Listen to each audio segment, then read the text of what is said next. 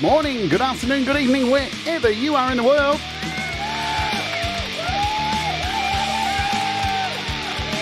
My name's Jade, and this is How to Open iOS. Yeah!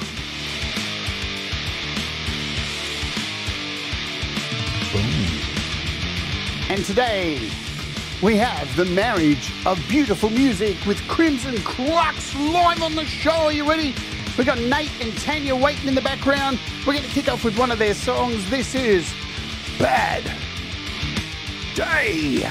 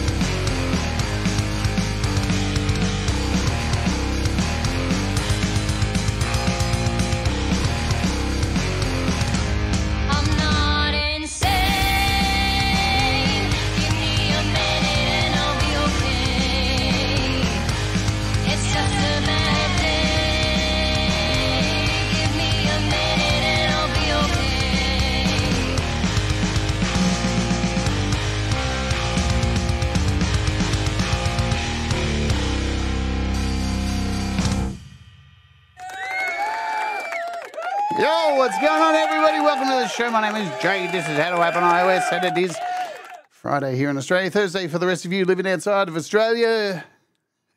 End of the week for me. Not really. There is no end of the week anymore when you're a YouTube content creator. Are you all doing good out there? Good to see so many people in the chat hanging out with us. We love you. Long time, yeah? All right, so that was Bad Day from our guest today, Crimson Crux. Let me tell you guys, if you're a member, you have custom emojis. There are three. Count them three. I'll even do it again. Look, 3 emojis in the chat. We've got a Nate emoji, we've got a Tanya emoji, and we got a duo emoji. So make sure you throw those emojis around in the chat and let our guests know that you love them. So why are we having these 2 special guests on the show today? Well, I was cruising around like I do, hiding around in people's chats, listening to new music and stuff like that, and I came across Crimson Crux on Thomas's show. Actually, was the first time. I was like, hang on a minute, this sounds pretty damn good. I got to get these 2 on the show, find out more about them. And I think I reached out about a month ago saying, let's have them on the show. And we're finally at that moment. So I hope you're all excited. We've got 2 hours ahead of listening to their tunes, finding out all about them. And you know the deal, everyone in chat. About 30 minutes in, after the second song, I get to say hello to you all, and you can fill the chat full of weirdness or whatever it is. Have fun in the chat, because that's what these shows are all about. Anyway, so without further ado, let's get down to it, because they are childhood sweethearts. They've gone from metal to funk to rock to whatever it is that they're doing now. They have a ministry. They're cool as hell. And we're going to, not hell. That's probably the wrong thing to say after talking about a ministry. But, you know me, I'm an idiot. So let's bring them on, ladies and gentlemen. I can see what they're doing here in the chat. It is Tanya and Nate from Crimson Crux. Oh, sorry. And love, exciting and new. What is happening? Thank you for coming on the show. Oh, Jade, thank you. We've been married for too long, so it's... Let's talk about that. What childhood sweethearts? Now, what's in... It always feels like, as an Australian, childhood sweetheart seems like such an American thing. Like, I don't know. It just sounds like when I could never hear... I'd never hear an Australian go, yeah, well, childhood sweethearts, mate. It just feels like an American thing. So when did you first meet? At what age did the love happen? Okay, so we were 10 years old, and we went to the same church, the same homeschool. We met. The homeschool had this thing where they would meet about twice a month, and just kind of, it was kind of the umbrella that all the parents would meet, and they would kind of catch up and update on the curriculum and stuff like that. And so we were playing Steal the Bacon in. I mean, I remember it like it was yesterday. It was off in the grass in the. We actually have a line about this in our song. The song That Boy is literally our story. But off in the grass, they were playing Steal the Bacon, and we did this twice a month. I don't know what Steal the Bacon is. Oh my gosh. Okay, so Steal the Bacon is obviously an American game. Sure. So what happens is, let's say you draw a line in the middle of this field, dirt field, grass, whatever, and you basically have two objectives, right? It could be flags, it could be any object that you choose, and you stick one. You have two teams, and the goal is to steal the bacon. A lot of times we play with a newspaper. Sounds filthy. I didn't say hide the zucchini. I didn't say hide the zucchini and steal the bacon. But so what you do, we used to do it with a newspaper, right? Roll up newspaper. Back in the 90s. And so you'd stick a newspaper on the far end of one side and a newspaper on the far end of the other side, or whatever it is, sticks, whatever. And the object is to get across the line, steal the bacon. But if your team, as soon as you cross the line onto the other team's side, if you got tagged, you had to freeze. So it's like, what's the time, Mr. Wolf? What? Is that an Australian alternative to Steal the Bacon? I think that's what it is. I think that's the alternative. What's the time, Mr. Wolf? Yeah. What's the time, Mr. Wolf? Why does that sound cooler than Steal the Bacon? What's the time, Mr. Wolf? Is somebody stands over a line and their back's to you, and everybody has to creep up behind them to steal something from the back of their legs, and whenever the wolf turns around, it's very similar. Very similar. It sounds like. That sounds. I mean, I wish we would have discovered that. Sounds like better. Yeah, that sounds like so much fun. But that was the objective, and so we were playing Steal the Bacon, yes. And I remember we were. I think I was 10 and she was 9, and I was in 6th grade. She was in 5th grade, and I remember just seeing her and just that. I was watching the game. He was playing. Right. I was you were game and cheering on. In school because I've been in the school for like 5 years at that point, and he was new, and that was his first day that I saw him. Love at first sight. And that was it. And it's funny because even her parents, they were like, "Wait, you guys 10 years old?" I'm all, yeah. I'm all, she was my first. I mean, not even kidding. My first legit crush, and we were 10 years old playing Steal the Bacon, and You know, we dated in high school, and funny story, the brief time that we broke up, it was because her friend had a crush on me, and as Uh-oh. 14-year-old kids, you don't communicate very well. So she had been working, you know, her telling her that I was saying stuff and telling me that she was saying stuff. And so what's funny is when we got back together, we were sitting in the Jeep one time at like 1, 2 o'clock in the morning. And we were sitting there, and I just called her like 2 weeks prior. And we were sitting there, and when it came out, when it was discovered that we were being played, we literally got engaged 2 weeks later. That, I mean, it went that fast. I mean, it was like, Wow. if a friend hadn't done that, we probably would have gotten married. We got married at 21. So I mean, we probably would have gotten married quicker than that. So it was probably a good thing, because, you know, we're a little older when we got married, and then when we got married, that was basically a rock and roll kind of thing. Like, I had the bachelor party kind of thing was my band at the time had a show at the Whiskey in Hollywood. So the night before we played the gig, we went home, slept for about 2 hours, went to Vegas, got married, and I wore the same leather pants that I wore the night before at the gig. So that's how we got married. It's a rock and roll as you can get. I wore a black wedding. Made my mom so upset. Oh, wow. So rock and roll. So, as kids, did you buy Tanya a ring or something as a little kid? I remember when I was a little kid, on my first crush, my mum helped me buy a ring and got it engraved, and I gave it to this girl, Danielle Walsh, and she laughed at me. Oh, that's brutal. But you know, that's hard to hear. Like, at my age, hearing that, I'm like, well, my mum didn't get her name engraved on it, so I just gave it to Anita. Yeah. That was another girl. So it worked out okay. Oh. Hey. Okay, so the ring thing wasn't my thing. Right. I had a very limited. Apparently, at that time, I thought that the only thing you could buy girls was earrings. So she had earrings. Believe me, she had earrings. I bought her. I still have them. Yeah, I bought her a wow. pair of.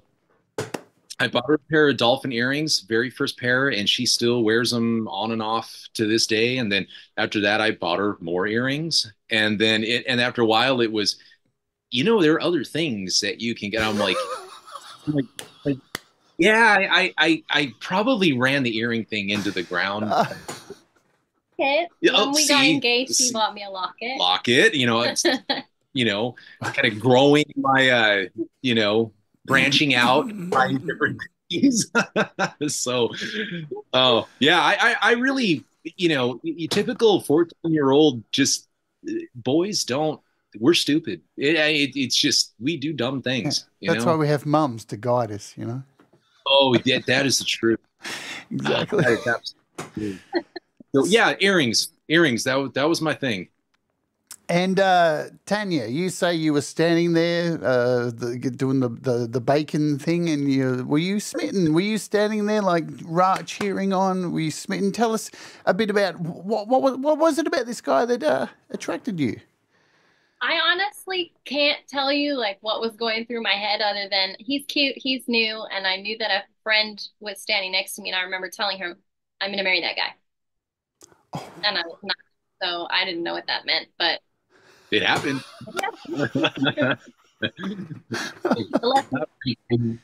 Life was so simple as kids, wasn't it? Yeah.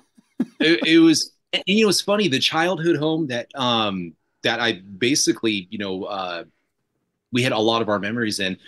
That was the house that was sold when we came out here to Kentucky with her family and her parents and stuff. So I mean, we really only left that childhood home of hers like maybe 3.5, 4 years ago. So it's always been there. Yeah. So I'm gathering both sides of your family get along really well. It sounds like they do. Is it a big happy that look? They, you know, they do, They do. Kind of. They do. They do. But for the most part, they do.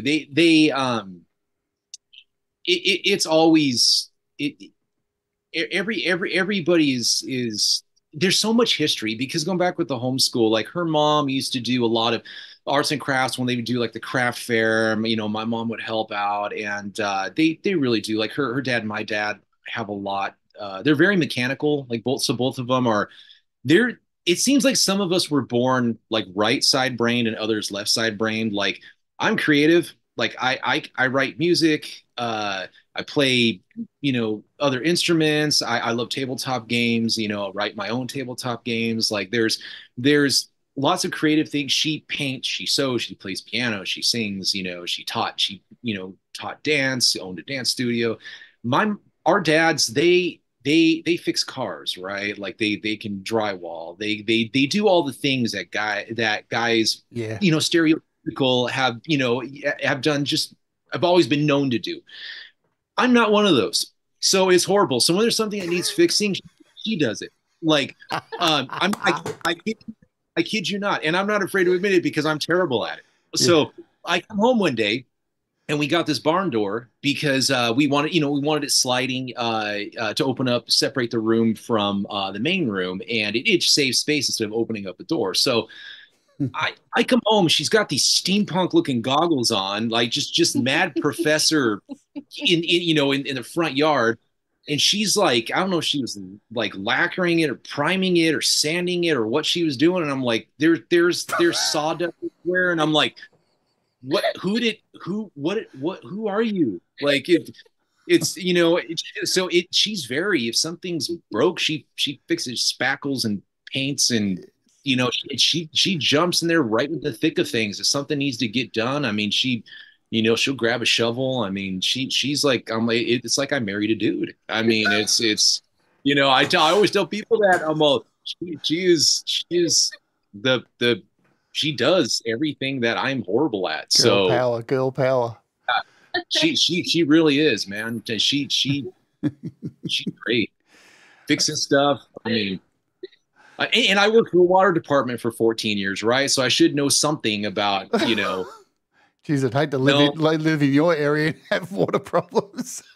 I was so proud of myself for fixing the toilet when we got out here. Like that was like my claim to fame. And I watched a YouTube video on how to do it, and it actually worked. But that's the extent of my construction. Even though I did construction and worked for the water department, we built the fence. I didn't engineer it. I was labor. She was the brain power. You were eye candy. Let's just be truthful here. Yeah, hey, can you I told you, I knew. Not. Can you wear these tank top and these booty shorts and help me with the fence here? Pretty. Look, it's a beautiful story. When I was coming up with a title for the show, it was like, well, this is the thing. I was trying to look for the hook, and the hook is that, obviously you've known each other for a really long time. So obviously this is why your music works so well together, because you've been around each other so long, so you're able to feed off each other, which we'll get into music. But I need to ask both of you the question I ask everybody. The first 4 questions is, and I'll ask you first, Tanya, because we're going to do this, both of you will need to get answers. Tanya, what does music mean to you? Whoops. Right camera. Music is a form of expression to me, but it's also a release of feelings. Like, lets me release whatever I'm going through inside. I'm not very good with words. I'm not very good at expressing myself. And I feel like music allows me to do that.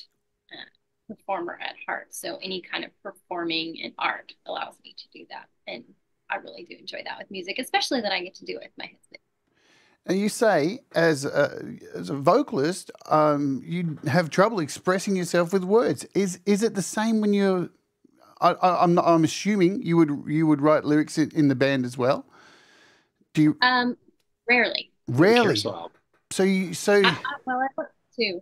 Yeah, our Carousel album, she actually like I just kind of cleaned up words here or there. Those are basically her lyrics in Carousel, and they're fantastic lyrics. So yeah, she surprised me because a lot of the times it's mostly me who does the music. You know, the band is kind of like my baby kind of vision and yeah, the Carousel album, the lyrics were all her. You did a lot of those. It was happening. Well, you are an incredible singer, Tanya, and I know everybody agrees on this. So you have an amazing voice. So I hope, as it goes on, we get to hear more of what's going on in your head when you sing. I just love that. So, Nate, I'm going to hit you with the same question. What does music mean to you? I to be honest, I hear sounds and it just comes out. Um, no, it's just one of those things I think you're born with, just a gift a gift, a calling that you're given. And that's just the way it's always been. When I was 8 years old, my parents heard me sing, and then they go, "Hey, we're going to sign you up for the worship team at church. Just go into children's ministry. Just to sing. With the person who was playing guitar." I saw them playing guitar. I'm like, "Hey, I want to do that." So at 10 years old, I picked up guitar, and so it's always been there. And I hear songs, and when I first heard like your background, right, like rock and metal, I heard on just FM radio, my stereo, just in junior high, when I heard Randy Rhoads for the first time. That was it. That Crazy Train hook, that was it. It was all over for me. After that, I just loved rock and roll. I loved metal. I loved writing it. I loved playing it. And that's really, I mean, music,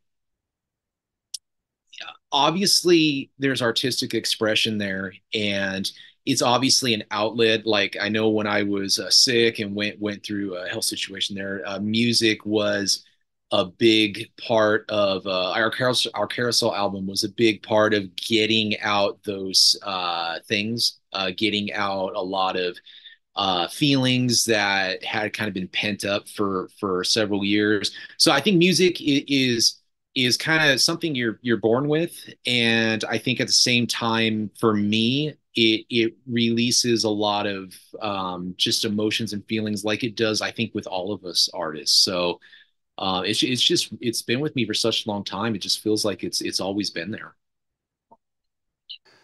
Absolutely. All right. Let's do these two. We'll do this question, then we'll play another song. I love this one because it tells a lot to me. So both of you, individual, I'll start again with you, Tanya. The first album that you purchased with your own pocket money, and an album that was maybe given to you as a gift. The first one that I bought, I already know mine. So. it was I can't remember the name of the album, but it was the W's. W's. That was a Christian ska band. I was 16 when I got my first stereo that I was allowed to listen to in my own room. And I got that. And then for Christmas, when I got the stereo, my aunt bought me the Phantom of the Opera soundtrack. Oh, nice. Nice. I found the W's here. See, I'm quick. Christian ska band. There we are. Awesome. Yep. Do you still listen to them now? Every once in a great while, I'll put it on. Good. And what about you, Nate? Oh, I remember, it's funny.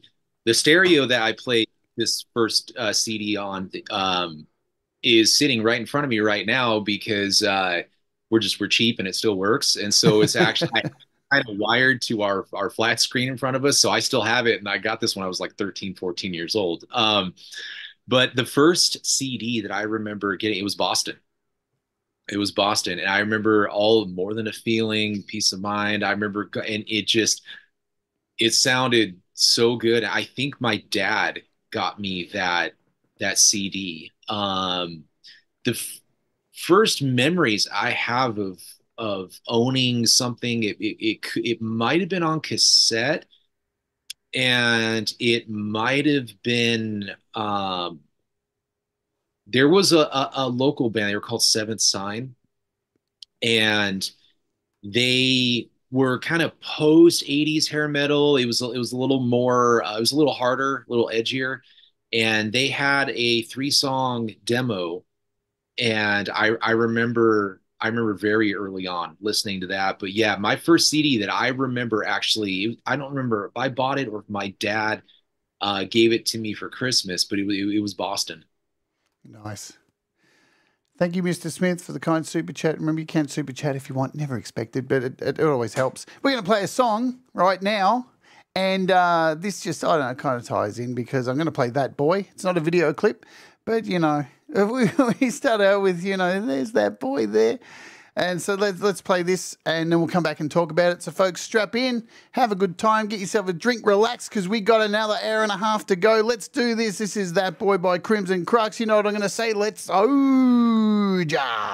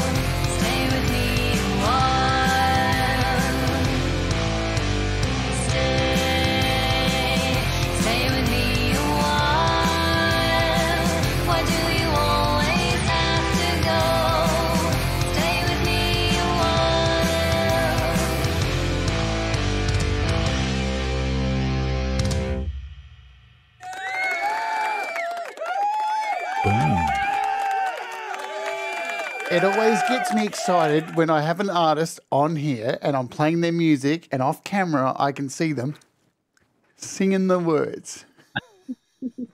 Because it excites me because it means you care. You know, and there are people out there who go, "What? You listen to your own music?" And it's like, of course I do. Why wouldn't I? Like, if I didn't like my own music, didn't want to listen to it, I think I need a lobotomy. What's going on? This album I do. I put this album on repeat because we both of us really enjoy the way these songs come out. I feel like this is the first time in my whole musical journey that the songs actually came out where like I enjoy listening to them. So we do listen to our own album on repeat. So see, I was saying to you before the show, though, I went back through your back catalog, and I really like a lot of your folk stuff as well, too. I was shocked. I was shocked that you didn't send me one of them to play, because I love seeing the progression of artists, how they change and that kind of thing, because it is important, like, you know, to see where people come from, to understand where they are today. Yeah. You know, so I really love that stuff. Let's say hello to everybody here. That was beautiful. Very 50s inspired there. I felt like getting a milkshake, some roller skates, and going to the local thing and being with my school sweetheart. There we go. I'm turning into an American right now. Let's say hello to everybody in the chat. So, folks, you know the deal in the chat. Please type something so I can find you in the chat so I can say hello to you. Yes, I know you jumped the gun there, Chad, and wrote something. There you go. See, he got to me before I could even say it. Chad Freeman, Hugh Caldwell, Thomas Christ, Fat Panda Cat, Pookie, hello Pookie, Queen B, Feisty Feather, Mr. Smith, Legs 11, Ali's here, Barry Glenn, Gary Hubs, Falcon Blueser, what's going on? Lizard Day, we got Doctor's Orders in the house. I need to do, should I do it? I should do it. Let's do it. Doctor's Orders. I've got to do the sound effect for Doctor's Orders. Rainfield Music, hello Ed Bemetal. Joe Glenn, I think I got already. Chris Lane Sr., Wholesome Music says Chris Lane Sr., and he would know because he's very unwholesome, let me tell you that. Kid Kane Music, hello Kid Kane, what is happening? We've also got Rise of Dark Leela, something. I know there's lots of other people here because we've got we've got 37 people, I think, last time I looked. So thank you all for hanging out. If I've missed you, I apologise, and I'm just making sure I've got most of you. Cold Acre, there's Cold Acre. Hello, Cold Acre. What's happening? Right, I'll try and keep up. SM Borthwick, g'day, Scotty. I'll try and keep up. Gortium as well. There's Gortium. East Virginia Studios. Awesome. If I see somebody new, I'll try and catch up during the rest of the show. But this is my favourite question I get to ask people, everyone who comes on the show. As a kid, in your home, who were some of the artists that you used to hear played in the house from your family? And how, we have a term here in Australia, daggy, which is a bit like, I don't know, geeky, kind of, how embarrassing. Were there any embarrassing things that you listened to, your family listened to?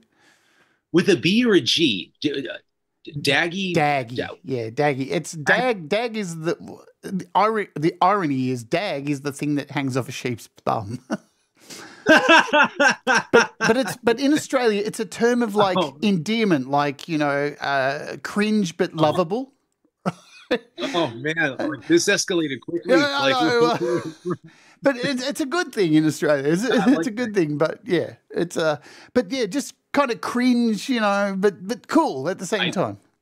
Oh, that's funny. You want to? My mom used to listen to Anne Murray on repeat. Wonderful. And the Carpenters. So, yeah. And then my dad loved the Beach Boys. I mean, that's not bad, but he loved the Beach Boys. A lot of Beach Boys.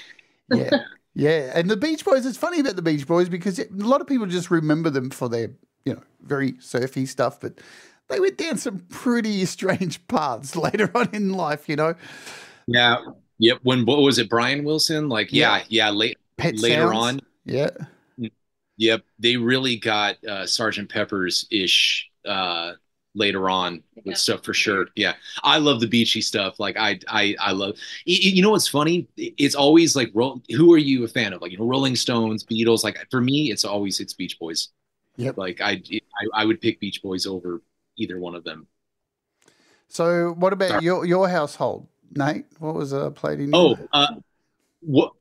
Growing up. Okay, so my dad is who got my brother and I into metal. My brother and I were in a band like we talked about for a long time, and my dad was hard rock, metal, but there was a country phase that happened Oh, when I was, and I actually like country. I don't want to say real country, but the country I like is not the CMT, no, pop no. country. I like Dwight Yoakam. I like Randy Travis, Clint Black. Like I love that. Dwight Yoakam's my favorite. But growing up in our household, my dad kind of did this urban cowboy thing for a while, and we had horses, and we lived in the high desert in Southern California, so we weren't we with dirt and Joshua trees and everything. So I remember them going to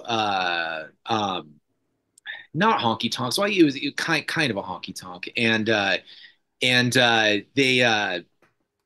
they actually saw like Clint Black play live before he made it big. And they went, and so I remember Dwight Yoakam playing in the house. I remember all of these country western art, like I would say like 80s, early 90s, like country western artists. And then pretty much by the time we were junior high, it was hard rock, metal. So I love it all. I love Buddy Holly, Richie Valens, I love country. I love everything. I'm not so much of a rap and hip hop guy, but Yes, me too. Yeah. that was my parents' background. I remember growing up and the cowboy boots and I've got some incriminating pictures too. So that's what was playing in our house was Yeah. Western, and it was yeah I've seen them. I might have some of them. it wasn't pretty. It wasn't pretty. Just hold on to Cowboy, those, Tanya. Good for blackmail later on. Trust me. cowboy hat, flannel shirt. Yeah, ladies and gentlemen, I was Cowboy Crux. It was the whole 9 yards. It was cute. I love it. I was a kid, so Yeah, I was yeah. always dressed like I was going to a 1940s Yeah. club and doing swing dance. I think she's a little more rock and roll. It's weird, like it maybe later on, the hard rock influence is there, but I think she's more rock and roll than I am. So Awesome. Hello, Hippie in the chat as well, and Laurie's Mishmosh. Welcome aboard. I see you. All right. So I'm interested. This one really interested me. So I'm going to hit you up first, Tanya, because you have such a wonderful, wonderful voice. So lessons. Did you have lessons at school? Was there a point when you had lessons? Was it part of your music curriculum at school? Because we have a lot of music here in our schools. And if not, when did you want to start singing, and what was the process to get your voice so beautiful? Okay, well, let's go way back. Yeah. I've always been a fan of music. I like opera and I like, sing along songs and musicals, and I would just sing from the time I was young. And we were homeschooled. I think I was homeschooled a little bit earlier than he was. Mhm. And my mom would always encourage me to sing in whatever productions the school was putting on or the church was putting on. And I think I was in high school, like 8th or 9th grade, somewhere in there. I did a play at with some of the students from a local high school, and the music theater, I think it was the music theater instructor, came up to me and my mom afterwards and asked why I wasn't in his class. And it was because I was homeschooled, so I wasn't allowed to take that class. Oh. And he recommended a vocal teacher for me. And so I started taking vocal lessons with an emphasis on opera. My mom wanted me to be a singer, really badly wanted me to be a singer because I wanted to be a dancer and she didn't like that. So she really pushed me to do music for college, and I almost won a scholarship. And the only reason they told me that I didn't win was because I was too young. I was a freshman in high school, and they were looking for seniors. Right. So I could play, which was still fun. But yeah, I focused on opera all of that time, and I never really thought I would do anything with music other than opera. I did worship teams, and Nathan and I sang together from the time we were really young. I think we were 12 or 13. We started singing together at church and at school things. And then I kind of gave up music for a while, and he brought No. it back. He brought it back into my life. That is rad. That is so good. How did you bring this? How did you bring it back? What was it? Yes, do tell us. How did I bring it? Yes. Because I have no idea how I brought it back. He's sitting there looking shocked, going, "What is this part of the story? Is this new?" Yeah, He it's new to was in me. this band, and you know, they would do their tours and different things. And I was like, oh no, I couldn't do that. Like, there's so much that they have to put in to be in this band. They have to work so hard. And I mean, bunch of young guys in their 20s doing like early 20s doing these long band practices. They would practice for like 6 hours, Yep. sometimes Yeah. 8 hours. And Yep. all of us wives would be sitting in the living room like, are they done yet? Like, I would have loved Yeah. Brutal. It was brutal. And so he ended up leaving that band, and it took a year to kind of figure out what he wanted to do. And he started working on something. He goes, well, I have lyrics and I don't have a singer. Could you learn these lyrics? And then we'll record them and I can give them to whatever singer does this. And I was not interested. I was like, yeah, I'm an opera singer and this is folk music. I don't know how to do this. So I sang them, and then we tried to get a singer, and it didn't work out. I forgot about that. That's right. He practiced it a few times. That's it just right. wasn't working. That's right. And then he goes, well, why don't you just sing them and we'll record them and you can just sing them. And I had horrible stage fright, like horrible. That was one of the reasons why I gave up music, was my stage fright got so bad. I couldn't stand on stage without shaking to the point where I couldn't sing because I had no control over You're the voice. vibrato really thick when natural vibrato fear. Yeah, Shaking so bad. vibrato, lots of vibrato. Yeah, I would drop the mic and everything. Like, I just had no control over it, and so I just quit. And I was like, yeah, I can record a video, an album. That's cool, as long as I don't have to perform. And you know, then of course, that didn't happen. Boom. So Yeah. he broke me into singing while taking me to these high school, you know, we went to the high school Christian clubs to kind of sponsor them and help them. And I got to kind of practice in front of them, which was nice. And then right after that, it was like, oh, we're going to perform in front of this huge church that has hundreds of people. Oh, we're going to perform at this stadium at a football game, and I'm terrified. Yeah. Thanks, Nate. And then all these different big events that he kept taking me to perform, and it just, I got kind of used to it. I'm like, okay, I can do this. Like, but it's always in the back of my mind that it's there. Yeah. But I really love it now. Actually, I've never had more fun doing music than. Especially this last album, we had so much fun doing it. Yeah, I think hearing you say all that now, I'm like, wow, I kind of threw you into the fire there. I'm like, I never really looked at it like that. I'm like, wow, I really kind of just went, here you go. Typical guitarist, really. I never would have come back to it. Can I ask, Tanya, was there anything in particular that helped you get over that? Because, like, see, when I went to school, we had a singing teacher at school, and we had a performance teacher. And one of the best things I ever learned as a singer was to look for an inanimate object on stage and sing to that. And for the longest time when I first started performing, I would just sing to a pole. I'd look for a poster or something. And that really helped to get over and start to actually look at people. And unfortunately, the first time I did look at somebody on stage, they just gave me the bird right up the front. And I was like, I think I was having more fun staring at the posters. But, you know, but was there anything in particular that helped you get over the line? Oh, man. Oh, that's funny. I don't know if it was anyone. I did try that. Someone had mentioned that to me, because when we were performing with the groups that went to the high schools, they all figured it out. I kept telling them, like, I have really bad stage fright. Could you, like, pray for me before I go on stage? Cause I don't want to pass out, you know. I had a habit of needing a bucket on the side of the stage because I was that nervous. Oh, wow. So bad. So did you ever use it? Once, yeah. I did not know this. It wasn't. Yeah. Oh, okay. I'm like, I never heard anything about this. It, the dance studio. It was before I got married, and my teacher was known for making me do things I did not want to do, and one of them was singing a song, and it was here's a mic, go out there and sing. And I had no time to prepare and had a full on panic attack while singing the song, went off stage. And yeah, not fun. Wow. But so yeah. Nate's like sitting Ask for people to pray for me. I never knew that. And then when we started performing a lot, I made it my habit before I went on stage. I would just go hide somewhere before we went on. Just me and myself, and I'd pray and I'd be like, Lord, just let this not be about me. Because when I start focusing on me and how I sound and how my voice is, and if I'm in control, that's when I lose control. So let it be about you, and let it be about the music, and let it be about the people listening, and not about me.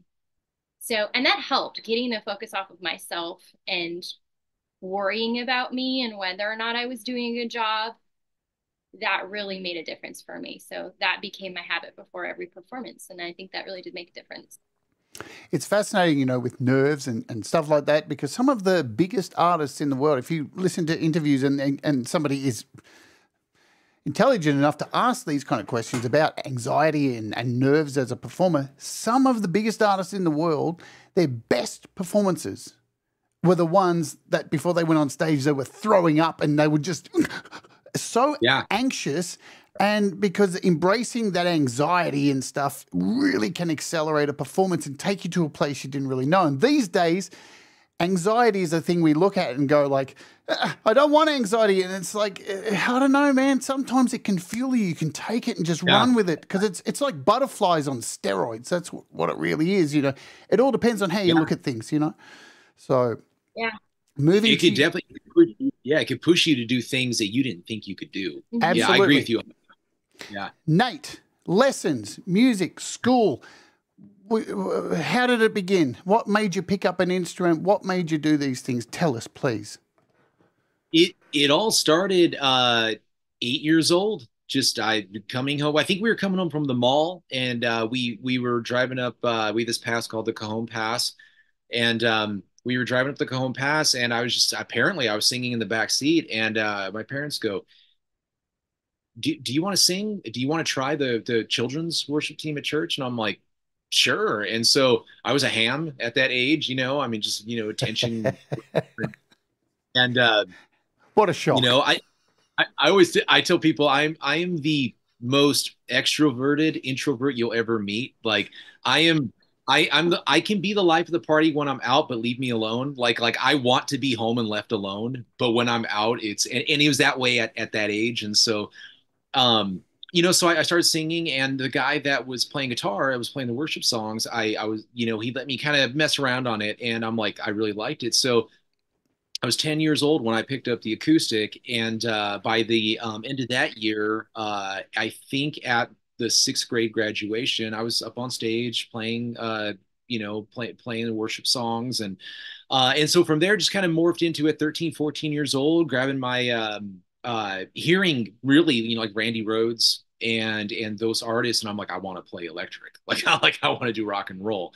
And so it went from rhythm guitar to electric guitar. So 13, 14, pretty much from like 13 to 16 years old, I was just in my room, garage bands. I mean, just really trying to hone those skills. And then that morphed into, when I was about 17 years old, I got my first opportunity with a local band that had some TV and radio exposure, and stuff they had already written, but I jumped into that band. And then that's kind of where the musical journey kind of into the industry kind of started, was there at 17. And that really morphed into when the nu metal scene came on. It came on the scene in the late 90s, early 2000s, the PODs and the Limp Bizkits and kind of that thing. And so, yes, as much as I'm not a rap hip hop band, that I was in a rapcore band at that time. So I still look back and am like, that was wild. But the guys were great. And I learned, I was an 18-year-old kid in that band, and the guys I was jamming with were mid-30s, late 30s.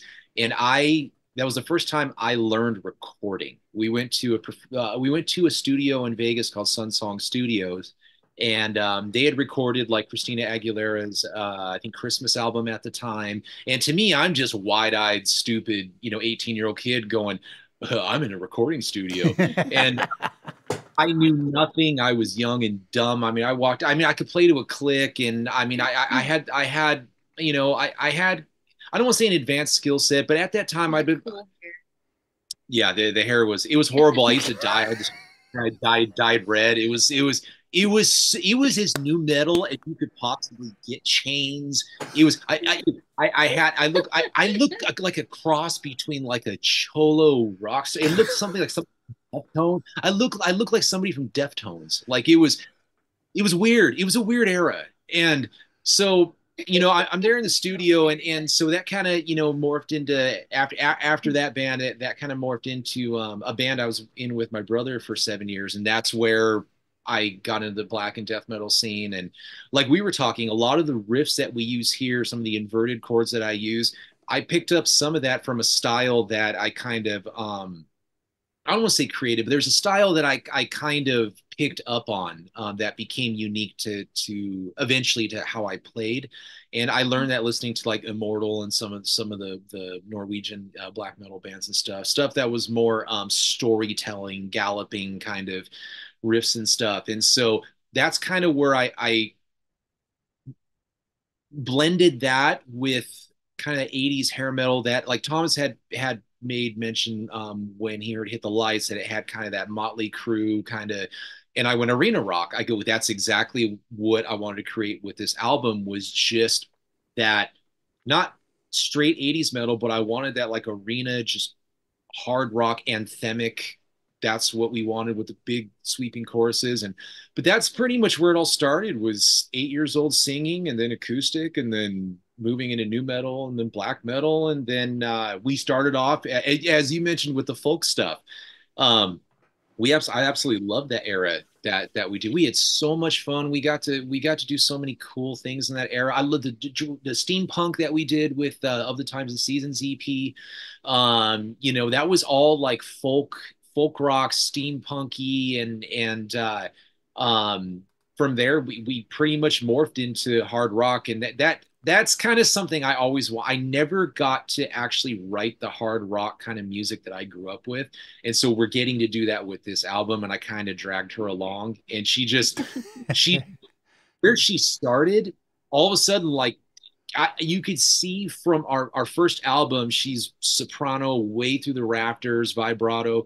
And you listen to this album, and she's just a powerhouse. I mean, you can hear the power and the strength and the confidence. And it's like, it's night and day. I'm like, who are you? I mean, there's just this powerhouse woman vocalist. I'm going, man, I got lucky. Like, I mean, I feel blessed. I feel lucky. I'm like, you know, this is awesome. She's come like just an amazingly long way into, but that's where it all started for me and for us, I think, with music. Well, we are all blessed. And speaking of that folk era, this is what I don't tell artists. I get to pick a song every show, and I'm playing one of those. So let's go back in time a little bit, everybody. So I hope you're all doing well in the chat. We're going to play this one. These two didn't know I was going to do this. This is Crimson Crux a fair while ago, and this is called Scarred.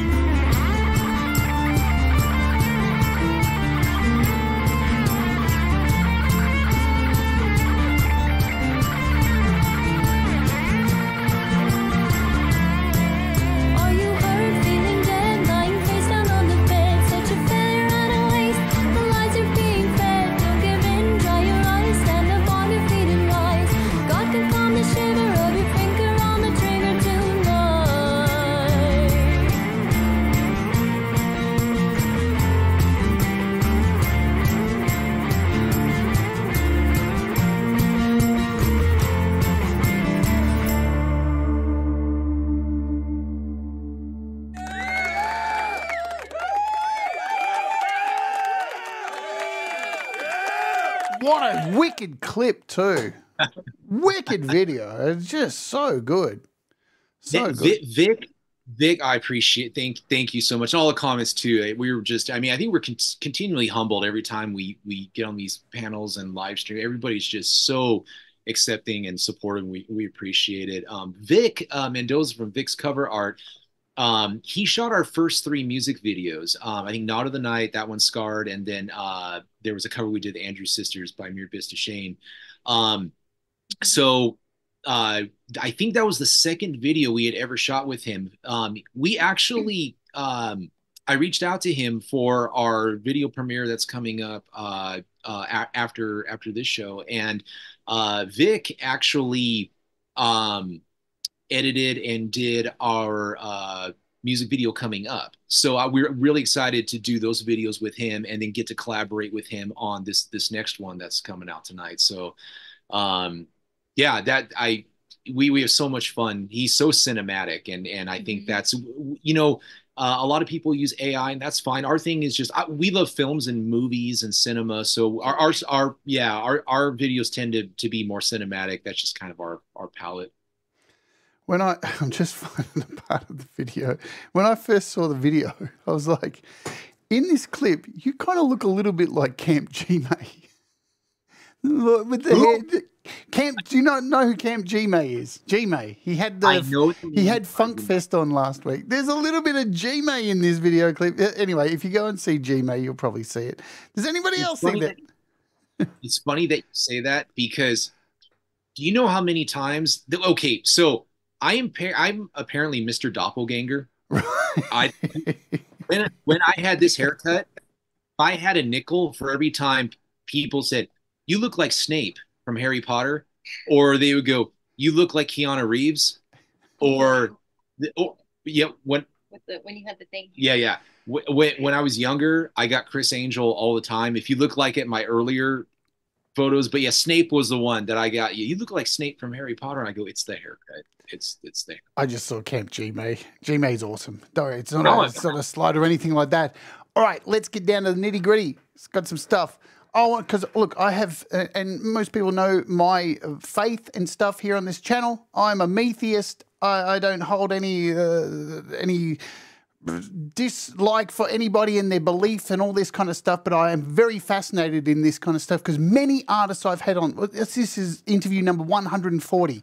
There's a consistent theme throughout the artists I've had over the years on this show who grew up playing music in church.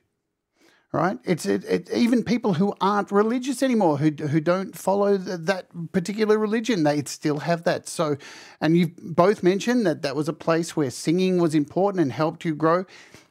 I want to know about your faith, about your ministry, about how important this is to tie in with your music. Please do tell.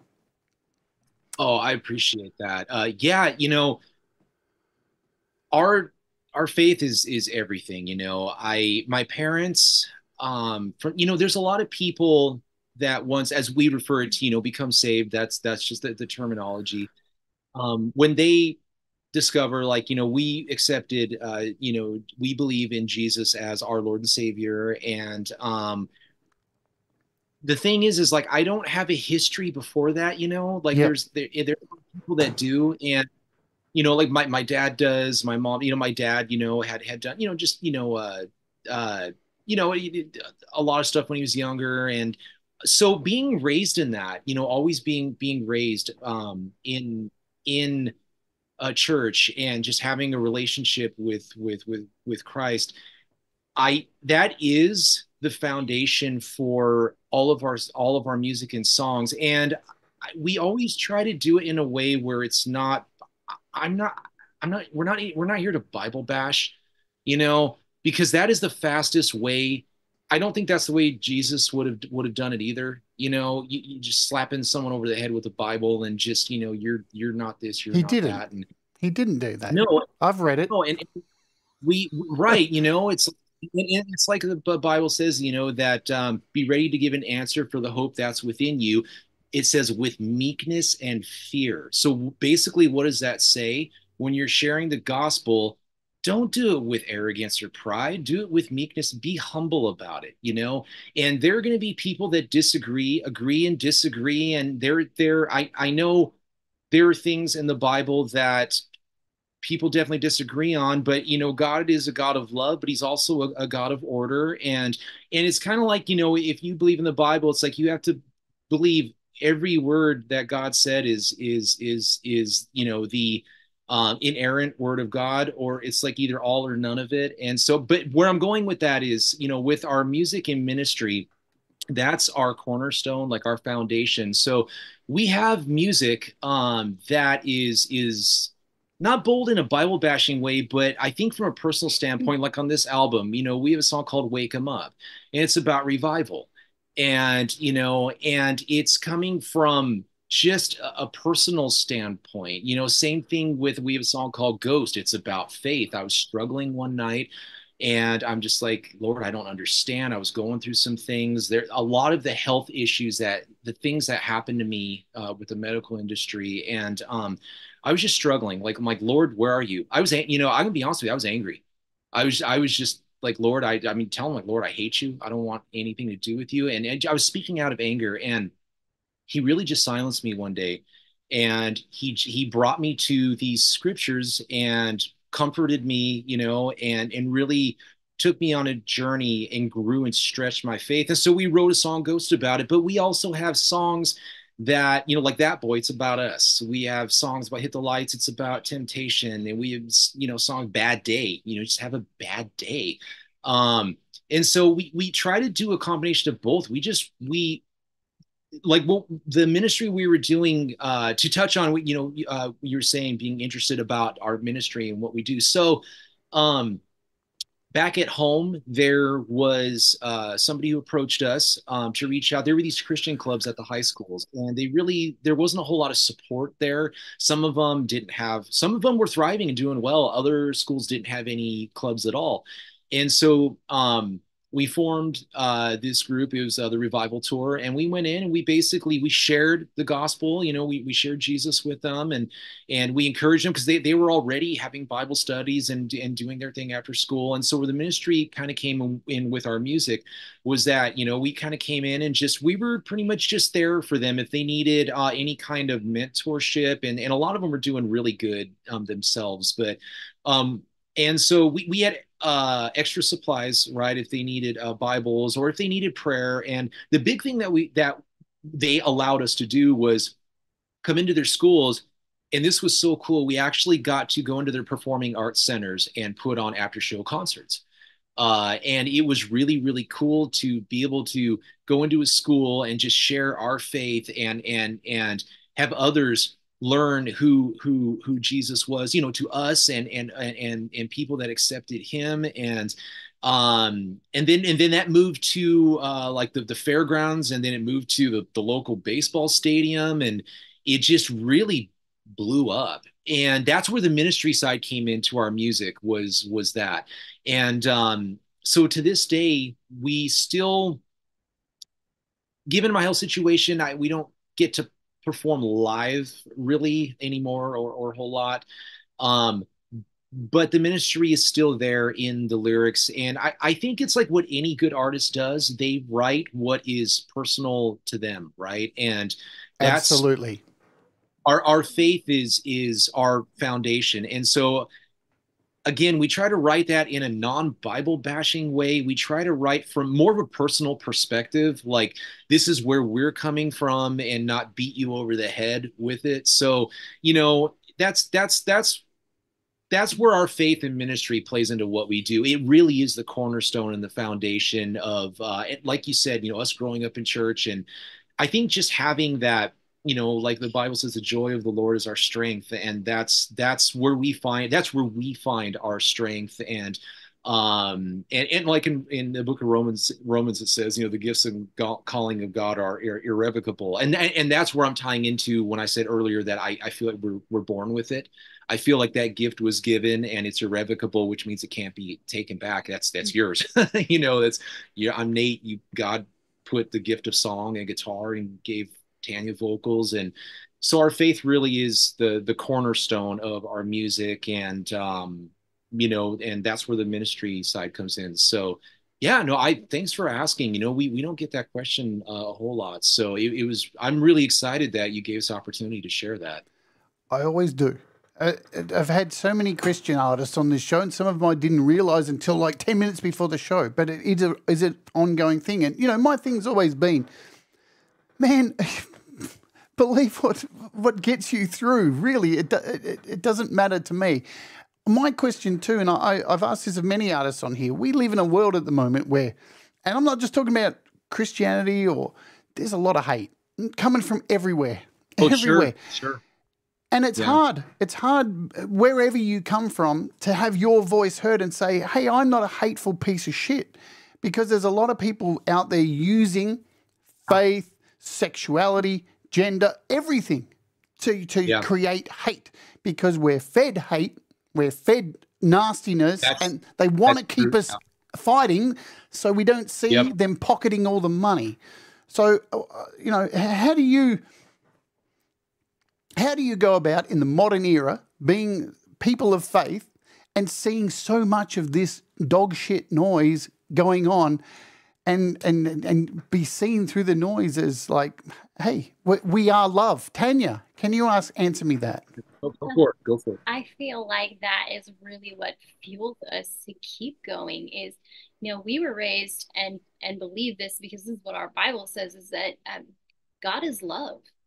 And we're supposed to love everyone. We are all his children. And why would we want to hate something that is made in love? So we're supposed to share God's love with every person, regardless of who they are or where they come from or what lifestyle they choose. We still are supposed to show them love. And there are a lot of people who don't know that, no matter what faith they are, or don't even realize sometimes that they're showing that because they've been programmed to believe that something that you don't understand should be hated or feared. And we're supposed to love everyone. We're supposed to spread that love and show that love, not just in our everyday life, but in our relationships. And for us, it's in our music to share with people that, God is love and he loves you. No matter who you are, no matter where you are, no matter what you're going through, no matter what situation. And you don't always feel it. I mean, you can hear it in our last album, in Carousel. He's right. I did do a lot of the writing. It was an angry album. It was an angry album. Yeah. The song Carousel is my baby. I was mad. I was like crying and yelling when I wrote that. And I didn't write the music. He wrote the music. But I wrote the lyrics to that. And it was a question. It was why? Why are we going through this? Why is this allowed? Why did we get to this point? And why am I questioning everything I've ever known and ever believed and ever loved at this point? Why am I being allowed to get to that point that I question? And what gets me through is knowing that no matter what I go through, no matter what we go through, God's love is still there. So even if we're struggling, even if we're angry, even if we're failing miserably at what we're trying to do, which is share God's love, it's still there. And it is really hard to go through the world and see that there are a lot of people that don't do that. And as believers, as Christians who believe that, we don't want to bash others for not sharing that love. All we can do is show them how to share that love and hope that they follow in step and do the same. I couldn't agree more. That overcome by showing love back. I've been through the ringer on and had, so even before the show today, I got an email before the show telling me to go die. And I laugh at it now and just go, that's awesome, my friend, because it just shows who you are. And, all I've got back to you is good luck. I really hope you get through whatever it is you're going through at the moment, because it's not affecting me, right? No. Shower them with love. That's honestly all you can. And that's not We've been said horrible things to us. Absolutely. I understand that too. Show love. When you do show love and when you do shine and when you are a happy person, people will do anything they can to find fault in you and blame you and try to tear you down. And all you can do is focus on God is love. Therefore, I'm going to love all of his people.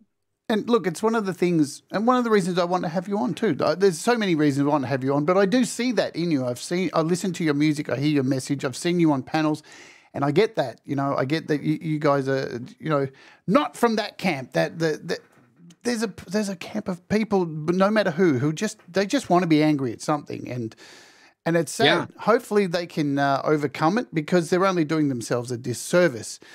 We're going to play another song. Let's do it. Kisses in the Dark. What is this? What is this song I'm about to play? All right. So I can answer this one because it's me. When I was going through that health situation, we found out later on, after the PTSD and other things that we discovered, there was it's funny that comment that mentioned monster, it was commenting on something else, but that comment is ties in perfectly here. So when my guts were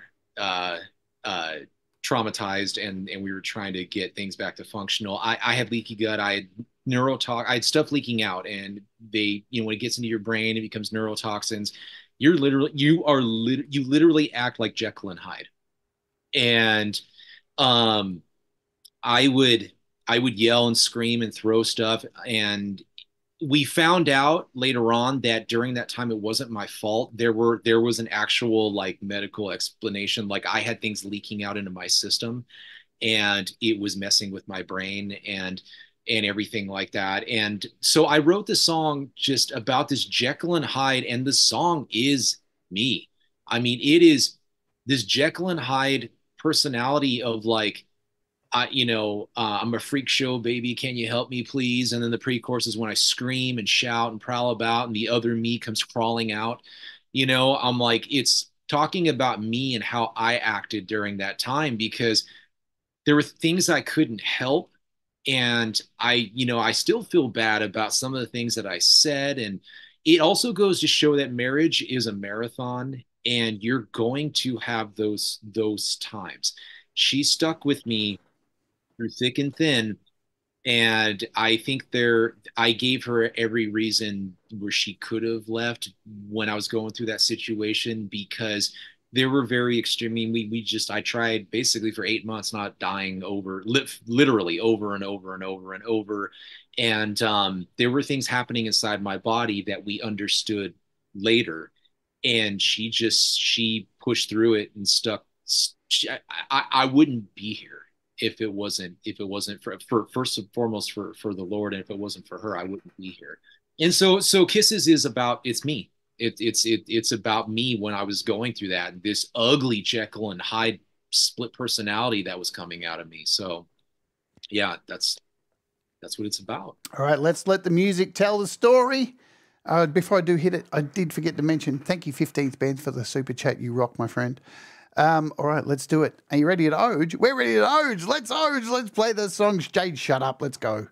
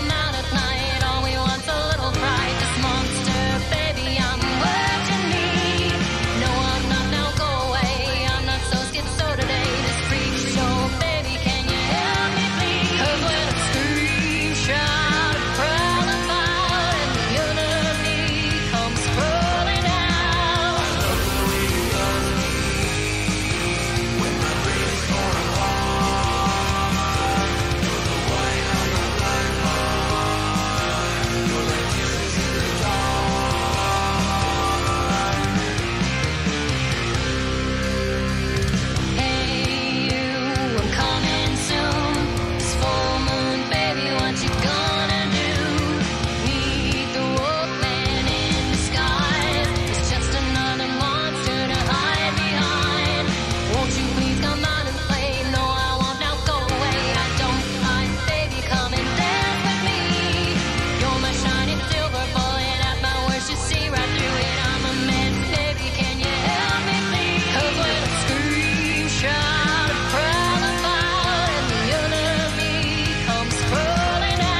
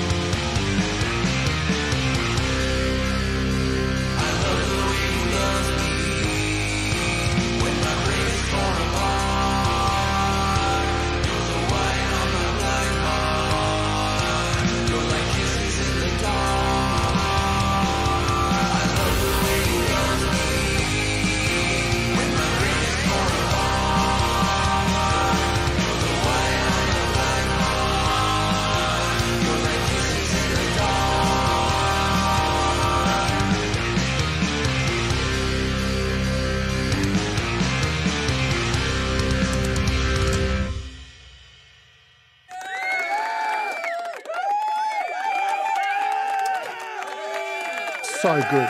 So good. Who did the makeup? you. Who did the makeup? Can you come and move into my house and do my makeup for a video clip as well? I just write. I write the songs. She brings them to life. Another skill, man. What would you do without this amazing woman in your band, Nate? You'd be screwed. You'd be Not screwed. much. Yeah, I would be. I'm telling you, when people watch the music videos, I'm like, oh man, I'm like, you guys have no idea how much like it would not look this way. I mean, she went all the way down to LA to pick up the black fabric that we used to kind of black everything out, and just props. And I mean, that comes from the 12 years of owning the dance studio, you know, just we have extra props left over, and there are things that, you know, that you should see some of the makeup that she did on when they went to competition and did Alice in Wonderland, and they did Nightmare Before Christmas. I mean, she's an artist. She's a star. And that was one of my goals today, because I've seen you on a lot of shows and you talk a lot, Nate. I do. So I do. Today my goal was to get this lovely Rose to speak a little bit more. I appreciate that, because a lot of the times with the music, I think the questions are hard to answer because it's mostly me who writes it. Yep. And I love that the questions you're asking are actually, they're directed for her. And we don't get a whole lot of that because it's mostly music based. So thank you for that. I'm just making it up on the spot. So that's how I work. All right, let's talk about, I did have marked here about your health, but you pretty much explained it there, you know. It's a common theme here across the community. Not everybody, of course, but there is a common theme throughout this community of health. And that's why I do a lot of shows in the past. We had our We All Rise Together series I did through the Inconvenience in 2020 and through 2021, talking about depression, anxiety, so much stuff about physical illness and all this. Because I think it's important to talk about this stuff as musicians, because it impacts our life every day. So I really thank you for being candid and talking about your health issues, and I'm so glad you have been able to overcome them. Yeah, because even if like even myself, I will never overcome mine. Mine is for life. But you know, you find ways to get around it and march forward and be better, because as soon as you let illness and fear and all that stuff become a thing and let it win. Yeah, there's no point. You are dead, essentially, you know. Let's talk about finding this community. How the hell did you find us? See, this is why I keep talking, because a lot of I'm the only one that can answer this because she's over here doing real estate and busy, and I'm like these questions. I'm like I've like, got a real I'm the only- estate question next. Don't worry. Yeah, if you did that, she'll keep you here till next Thursday. But, Awesome. so yeah, it started with as it always does. It starts with Pete. The gateway drug, Pete Johns. Is the community gateway drug, yes. And so when we started recording ourselves, it started off in GarageBand, right? And I think in 2018, this is when I was really sick, and we hadn't even begun to address getting the procedure that helped. And I was sitting there on the couch, and I had this music, and this just started with our Storyteller EP. And so I got on YouTube, how do I record in GarageBand? Well, I mean, that's Pete's channel. So the SEO pumped out Pete's channel, and I'm glad it did. And so I spent probably more hours watching Pete's videos than I did mixing that album. And I spent a lot of time mixing it, but I spent even more time watching his tutorials. And so we go back to watching Pete's stuff back in 2018. And so a couple of months ago, I somehow stumbled onto Your Music Live, and he kept saying here's a submission form. I'm like, okay, submission form. I'm like, okay. So I'm like, you know what? I think Bad Day was the first single at the time. I'm like, let's just submit Bad Day and see what happens. He seems like a really cool guy. So we submitted Bad Day, and he played it, and the amount of seeing Mr. Smith, I got to meet Mr. Smith for the first time, I think it was last week. So we played it, and I was blown away at the comments. And then I think we started off at 120 something subscribers, and that after that first couple of days of Pete show, and I think I submitted a Bad Day to Thomas. I'm literally looking at our subscribers, and I'm like, we're almost at 200. It just blew up. I mean, that's how awesome this community is.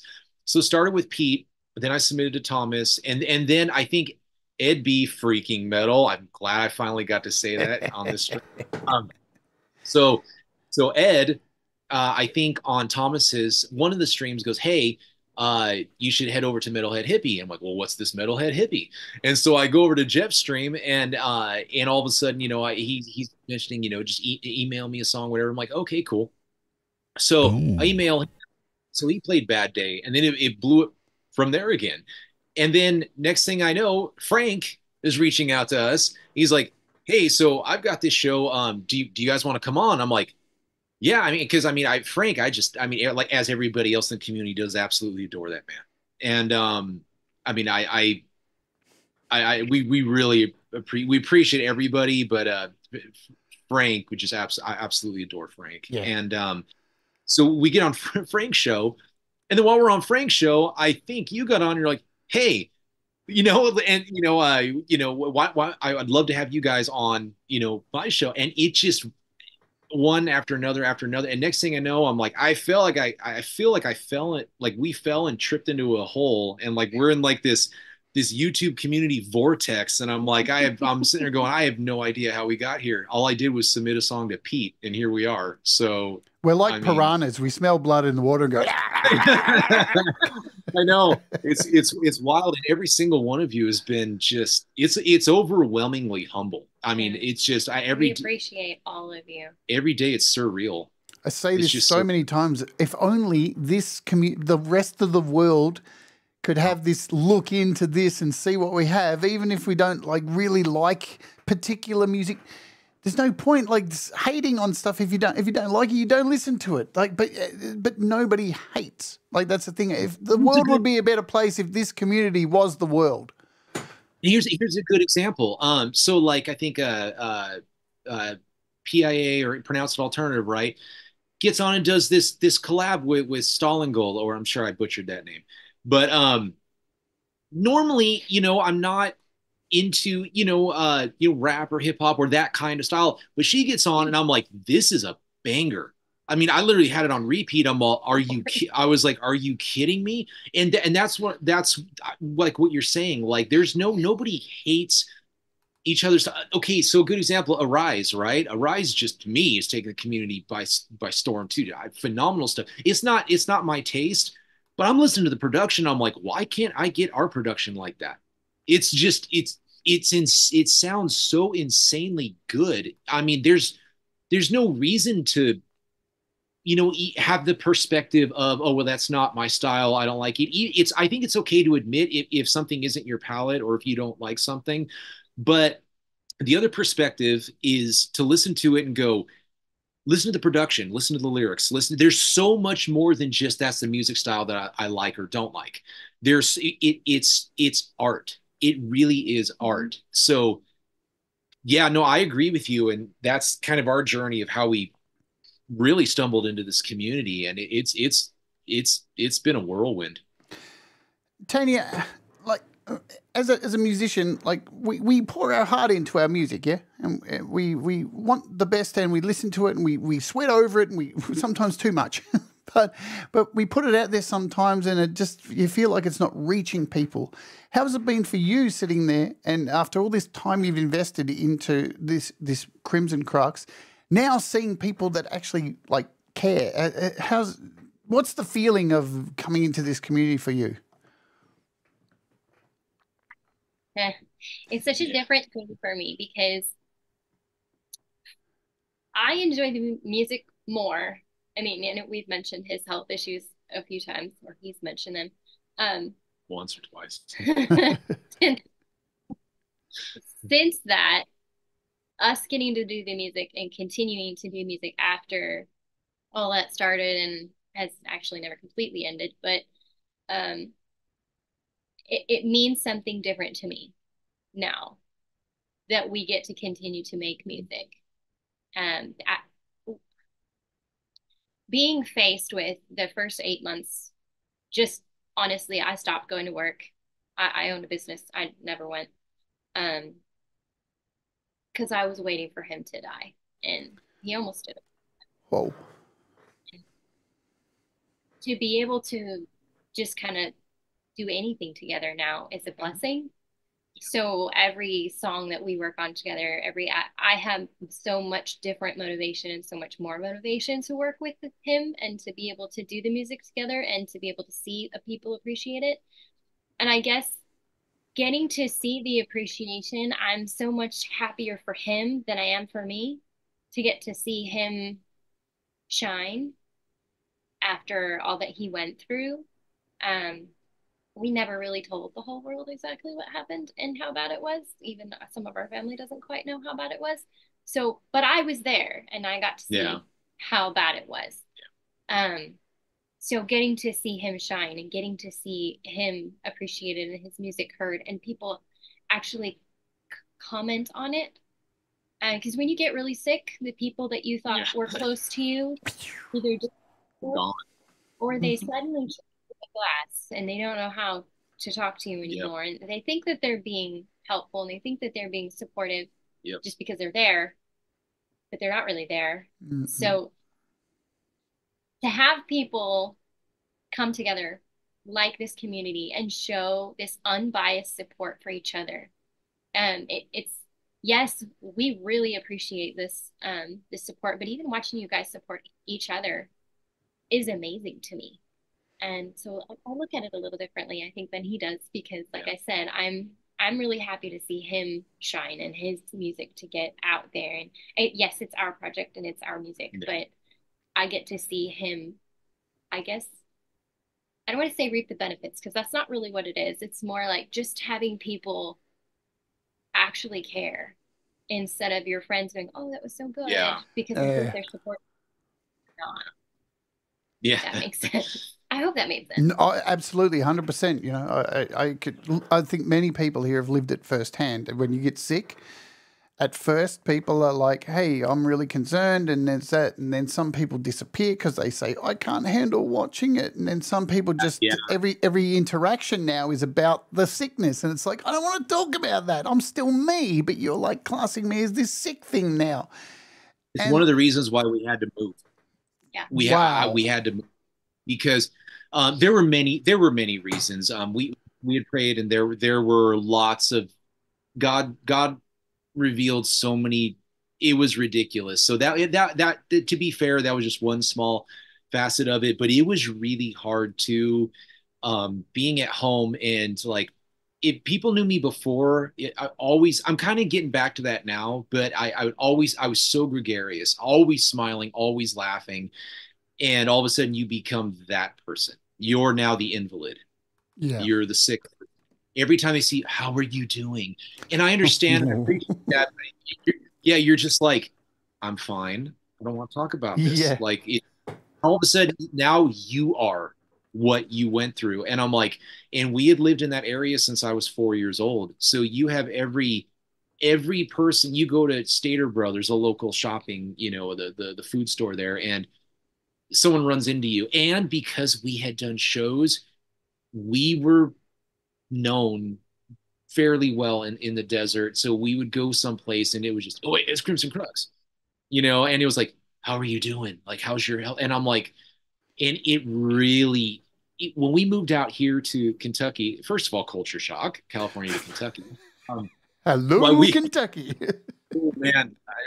I'd say cows, see, Amish, Everywhere, like everywhere. Raccoons, wild. So, but when we moved out here, I felt like I start over. I'm like, nobody knows me out here, and I love it. I love the anonymity. Like, I can just, no one's asking me, how are you feeling? How are you doing? And I understand the people that did, and I appreciate them. And I don't want them to think that I'm ungrateful, because we did have, the handful of those. Mostly people we did, a few really great people we didn't know that out when we needed it was always people that, a lot of people we didn't even know, that came out of the woodwork, that were like, I'm like, I didn't know you. And like, all of a sudden when I had to walk away from my job that I was with for 14 years and started GoFundMe so we could, pay for the treatments and the bills, like, all of a sudden I'm getting donations from people like, I don't know you.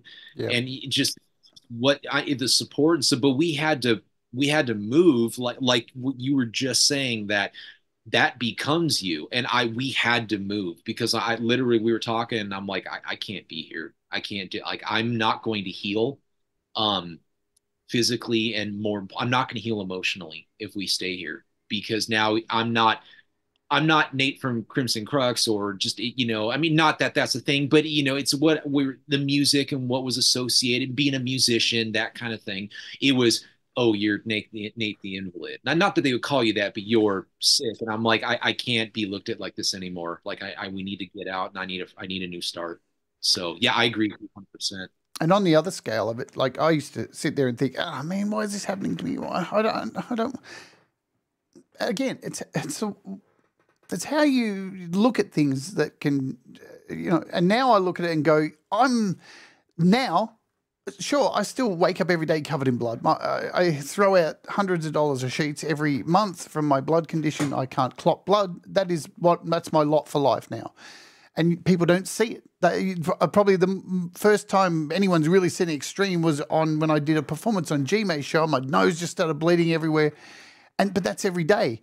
But I think about it now and go, I'm so lucky that happened, because I wouldn't have changed to be a much better person for that. Look, it's a horrible thing to have to go through. And I wish there was a way more people could go through the change, the growth that you get from facing and battling illness without battling the illness. I wish there was a way that it's a shortcut, but if anybody understands what you're talking about, it's me. Yeah. No, and I mean that from like the depths of my soul. If anybody understands somebody that has my issue was a gut thing, the infection medication I shouldn't have been given, and it basically ate my guts from the inside out. Right. And just destroyed my guts. And like, by the time I got to the point where it's food poisoning, it was feeling way, way better.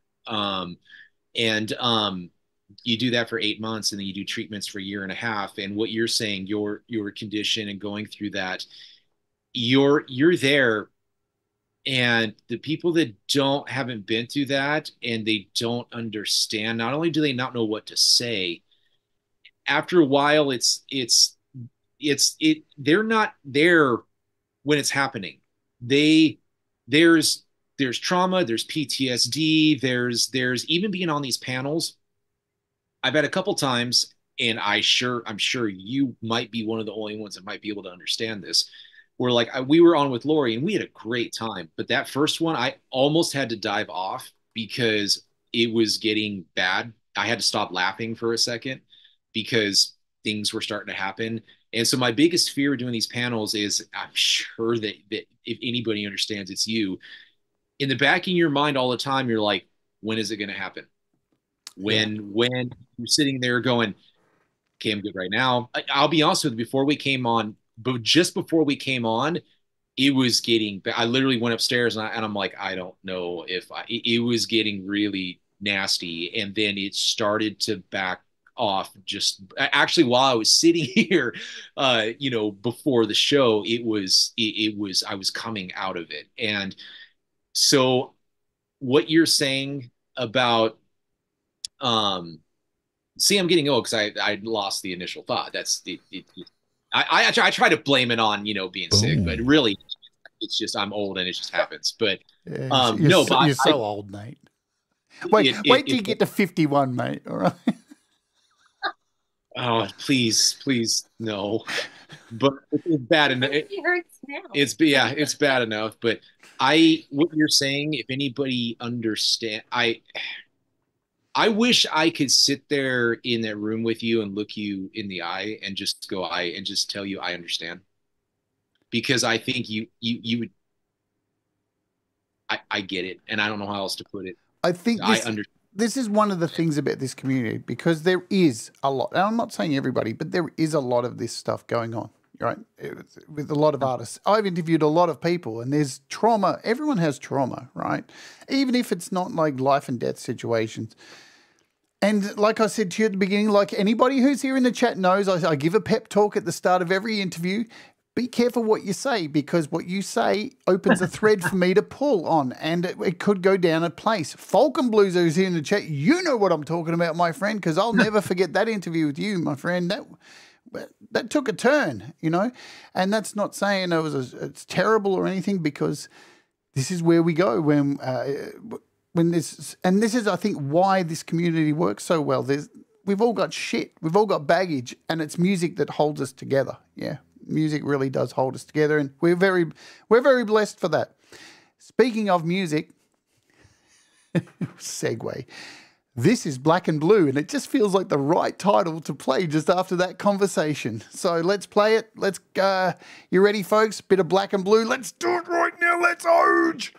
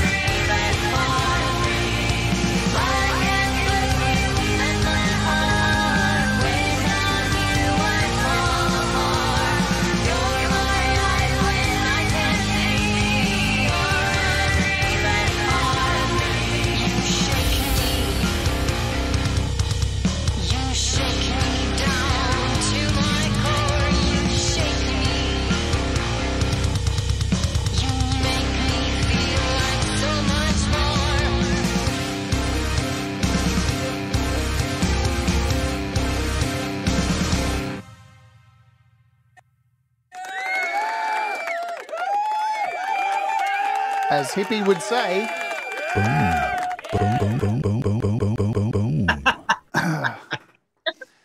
boom. Pete Johns has joined us. Hello, Pete. Parenting conflicts as always. Dan Ekberg. Some people I do have missed. I've missed Hetriani in here as well. Metalhead Hippie, of course. Who else do I see? Meeps Music. Haven't actually said hello to you. I should do that. Doorways, did I say hi to you? I can't remember. My brain hurts. Seagull Rock Squawk. Hello to you. If I have missed you guys. And Laurie's Mishmosh. If I've missed you, I'm an idiot.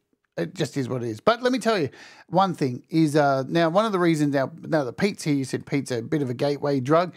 This is one of the reasons me and Pete, I can speak for Pete on this. One of the reasons we do this, why I sit here every day and do this and try and help people make the best music because it's so beautiful to see people grow and get better and pick up tiny little things. This is what I live for now. I've lived in the spotlight. I've had my time as a Z-grade celebrity, and now I get to sit here every day and share my knowledge and see people grow. It empowers me so much to see other people grow so much, and I just love it. Now, talking about your current music, your recent music, I'm a garage band enthusiast. I've been using this thing since on iPad since it first came out. Right, I've been using GarageBand for feels like over 14 years or something now on iOS, and I can hear some GarageBand in your music. That I can hear bass in. I can hear GarageBand sounds because I know every goddamn sound in GarageBand because it took them so long to release Logic, and we got stuck with so many old sounds. So, is that how do you make your music? What is it on? But it's GarageBand. Go through the process with us, please. Yep. And this is why I talk so much. Yep. What's funny is when I started writing a GarageBand, it's because when I was going through that health situation, my hands hurt too much to play guitar because of the malabsorption. My body wasn't getting the nutrients. So my fingers were really fragile. And there were a couple of years where I couldn't play guitar, but I had all this music in my head. So I learned how to use a lot of the different instruments and in unorthodox ways. So like the bass, for instance, I think it's from the keyboard. And what I did was I added the overdrive plugin on it. I added, there's a Rough Rider compressor that I picked up, I think, free from the App Store. Yep. And I messed with the EQing on it. And it ended up getting this rumble that sounded like, I'm like, this sounds like it's legit. Like it's like it's real. And I hand place basically every note, every beat. The guitars sometimes are a blend. Sometimes for the rhythm, what I'll do is the keyboard settings, there's the guitar effect. That's the one that is the presets on that compressor sound so good. Yeah. New York Parallel, I use that one as kind of like my go-to. The presets on that compressor, I found it by accident. Like I found the tape cassette. I use the tape cassette one I discovered from Pete. I use that for vocal saturation. I don't use it for distortion or anything else. I just use it for a little more depth and saturation. The guitars, like on Bad Day, you'll hear, it's always a blend in the songs. You'll hear live, and then you'll hear, to enhance the rhythm, you'll hear there's a keyboard effect with the guitars, and I'll pan it hard right and hard left. Now, if you play with it enough and add the compressors in the right spot on the chain, and then add a little bit of the overdrive, it sounds identical. Not just that, people keep mentioning the fuzz. That's how I get that fuzz sound. It's a blend. You know, you have your the guitar, and then you've got. I love to play. I don't think anything is wrong when you get into mixing. If you can get the sound that's in your head into that DAW, you've succeeded. And you absolutely need to bend the rules. And so that's how I get my rhythms, is a mix with those keyboard guitars, and then putting the overdrive and EQing in the compressors. The bass, same thing with the bass. It comes off of the keyboards, but because of the max track limit and some of the limitations, there are no, like, I don't use Easy Drummer. I hand place every single drum beat. So there's probably the whole album, thousands of drum beats. And I've hand placed, I've literally, what you hear on the drums, because I took drum lessons briefly. I'm not Mr. Smith. Like, I'm not good, but coming from metal, coming from metal, you hear different combinations, right? When you hear the triplets and the claws and the flams and you hear all of these fills from. I think what helped me is coming from the metal scene. You hear I've heard so many different drum combinations, and from playing a little bit, I was able to go in and I use SoCal drums is the drums that I prefer because I think it just sounds there are other ones I think that have like a heavier, almost grass roots kind of sound, but the SoCal drums I think sound the most studio recorded drum sound. Yep. And then I agree. I spend forever, I mean forever EQing them and getting going into the equalizer, getting that right, adding the compression and the rate, trying to get the ratio right. I think like the snare, I think I have 2-to-1, and it's so it's just a lot of playing and experimenting. I experiment like you wouldn't believe. I mean, so like you said, like I've said, that's how I get my bass. That's how I get the rhythm guitars, the drums. I hand place every single note that you hear. It takes me a stupid amount of time, and I'm sure there's a faster and smarter way to do it. I just haven't discovered it yet. So I don't use any loops. I hand place all of them. And then there are different sounds. Like there's a whistle. Really, the keys are the bread and butter, because there are so many different synths and different ways that you can play with them and get them to sound like other things. And the whistle and my key that I discovered is panning correctly. Yes. I try to put things where other things aren't. And that's the mistake I made. Like if you listen to Starr, I'm sure you can hear it's everything's right there. And you're going, this is so bassy. Everything is like, I had this bad habit when we first started recording going, hey, let me double track guitar. Okay, right, hard right, hard left. Everything I did back then, hard right, hard left, hard right, hard left. And it's just mud. And so with this particular album, I spent so much time trying to go, okay, let's put the vocals center. Let's do mono. Okay, the guitars, let's go hard right, hard left, because I wanted to widen the mix. Bass, kick, snare, let's put those center. Synths, I'm like, let's go 75 right. Let's go, 75 left. And then backing vocals, I'm like, okay, well, I already got the leads in the middle. We got the guitars all the way out. So I put a lot of the backing vocals like 75 or 50 right, left.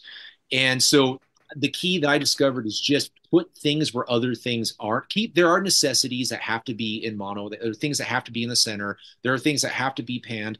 The one thing I did that I couldn't get the drum fills right at first, it's because I was putting the high tom, I think 75 left. I was putting the low tom 75 right. And I was trying to pan it left to right as if you're doing a drum roll. The problem was the floor tom and the low tom were both the same on the pan. So what I did was I actually put the floor tom center. So when you hear the roll, it sounds like you're going high tom left, low tom right, and then it comes back around slightly to the middle for the floor tom. So it actually sounds like a roll that's going around, and it kind of deceives the ear. And normally I would put the floor tom right. So those are the kind of experimental things that I spent kind of like a year just messing with and enhancing and blending some of keyboard stuff with the guitar, like you can hear in Bad Day, some of the riffs there, and it just experiment, use everything, because you end up getting something different. You end up getting something that's out of the box. And so I just love playing with it. And that's kind of, the recording process for me. I talk about it all the time.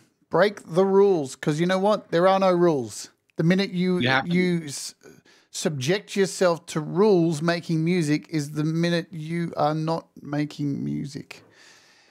Yeah, it sounds like a cookie cutter cut out of every band that's ever done anything. And that's why we had a really cool opportunity present to us a couple weeks. I'm hoping we can share in a couple weeks. And I think the reason that this album got on that radar is because of stepping out of the box like that.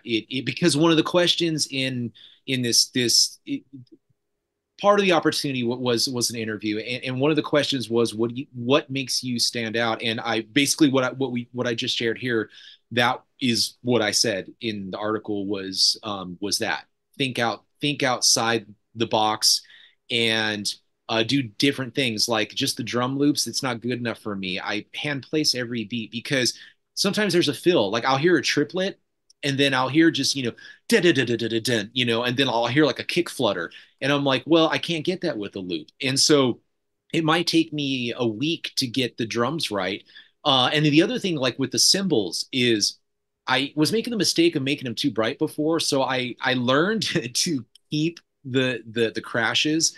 I discovered high pass and low pass for the first time with this recording, and made great use of putting the low pass on the overheads, putting the high pass on like the bass and some of the other stuff. These were all things I didn't know when we did our Carousel album. So there's the one thing I can say is just experiment. And if you're a garage band, please go through the keyboard sounds. You are going to find things. Like I said, I did hand place every note. So, I mean, my fingers was actually on there like it was, escaping my brain because I'm old again, but, right. Like a MIDI, And so I'm, I'm with my phone and my fingers are here and I'm just, you know, when you hear Black and Blue, I'm actually playing it, but I'm doing it on my phone. I practiced that and I played it with my fingers on my phone to try to get that sound. And so everything, there are no like loops. Everything was tracked by me. It was just done unorthodoxly. So Don't let him fool you. He could have played any one of those instruments if he wanted to. Like, oh, look, an instrument. it was easy. Play it for you. It was easier from the couch, and what honestly what they offered sounded better. I mean, other than the guitar. And like I said, that how I get that fuzz is blending that and that key guitar sound, hard right, hard left, and you end up getting this stereo fuzz. And because that's probably one of the comments we get on the most is, oh, those loving the fuzz guitars. I'm like, well, that's how I got it, was blending the two. So I agree with you. You got to step out of the box or you're going to just end up writing what everybody else is writing. And who would have thought we would have been here tapping on a piece of glass to make music? We live in the future, but at the same time, this is the other thing with making music on iOS. You have no choice but to think outside the box because there's limitations. You're limited. Yeah, limited. Especially if you're staying to one thing like GarageBand, there are limitations. You hit a brick wall after time, but there's always a way around it. But you got to be thinking all the time, And I see a lot of people, because I review apps all the time, people just want a new app to solve the problem. And it's like, but here's the problem: you want something easy to fix it, where you're not problem solving, and that's what humans do. We problem solve. So if you're unable to problem solve without a new app to fix it, this app ain't going to help you, buddy. Yeah. That's it. You have to be Einstein, right? You have to be Einstein. And there's a really fun technique I use for the vocals too. So what This is how I record my vocal. Yeah, we don't, really? Yeah, we don't use an external mic. The trick that I learned is I'm probably not supposed to do this. You know what? I'm really I'm really blessed by you. You don't know how happy I worked really hard on the vocals, and that really made me happy, that response, because I was really, you have no idea how worried I was, because I botched the vocals so bad on the Carousel album. The songs are fantastic. We're actually Glitch is a song I remixed and remastered from our Carousel album because I think it deserved a chance. That's why I'm doing that. We're doing that with a couple other songs from that album too. But the vocal trick that we do, we have a pop filter, right? And we stick it probably 4 inches or so from the mic. We just record direct. He means the phone. The phone, right? Because we don't use an external mic, but we have the pop filter up, to kind of get rid of, make sure the plosives aren't doing all that nasty stuff. What I discovered is I'm probably not supposed to do this, but I run the stock compressor in GarageBand. I don't remember the ratio I used. I'd have to look it up. And I also run, and I put one at the beginning of the chain, and I think I put Rough Rider compression at the end of the chain. And what it did was is it really tamed all the sibilants and really tamed the harsh like plosives that were happening. And I bought this other app. I forgot the name of it, but it it had a bunch of things in it, high pass, low pass, all in one. So I didn't have to use the high pass and low pass GarageBand stock, audio unit extensions. This one app had it. The cool thing I want to get at is with the harmonies. The way she tracks harmonies, but there are a couple times when I'm just lazy and I'm doing something to find out where the harmony is. If it's in the third, the fifth, or the seventh, which I was talking to 15th Bend about. Please, everybody, I do not know as much about theory as I sound like I do. But when I was doing the harmonies, what I was doing was when you click on the stem and you can drop the semitones. What I was doing on the harmonies is I would have her track, I would drop the semitones to whatever the harmony was, the third, fifth, or seventh, and then I would go through and I would pitch change the frequency of her vocals up to what actually sounded like her vocals. Because whenever you mess with the semitones, you're gonna sound either like a chipmunk or you're gonna sound that. So what I would do is after I dropped the semitones, wherever the harmony was, I would go back and I would change the pitch. I forgot which audio unit extension I used, but it would change her pitch to. So that's kind of the combination I used for certain spots in the song, like if there were gang vocals, that would enhance that and really just kind of make it precise. And so I had a lot of fun messing with harmonies on the ones that weren't tracked. We did it all. We tracked regular lead vocals, we tracked harmonies. I used that technique to get additional harmonies and spots that I felt needed something different. There was such a variety of things that we did in the mix that I would have to go through it and look up, because someone asked me a question about, I forgot something that we did in the mix, and I was like, I don't remember what I did. There were so many things. I'd have to go back and look it up. We will find out, because I do a show here and it's been on hiatus for a while, but I'm actually considering bringing it back soon, where we bring artists on and they send me their projects and we go through it. Fun. So maybe you can be the first one to kick that back off. I'm thinking of kicking it off. So that will be another fun show, because I know you love to talk. I feel like Bless damned if ya. I do. Yeah, look at Pete. He's already in there. Jade, you need to do a behind the song with me. Oh, Pete, I'm ahead of you, Pete. See, me and Pete, we're on the same level. That's why. I feel like we mates. did that people are gonna be like, this is horrible. What are you guys doing? Or like, that's what you got. You're cheating. Why did you do that? And I'm like, hey, at the response the music is getting, and just me wanting to listen to it, I'm like, there had to be something that was done right. Music's not about technique, man. It's about here.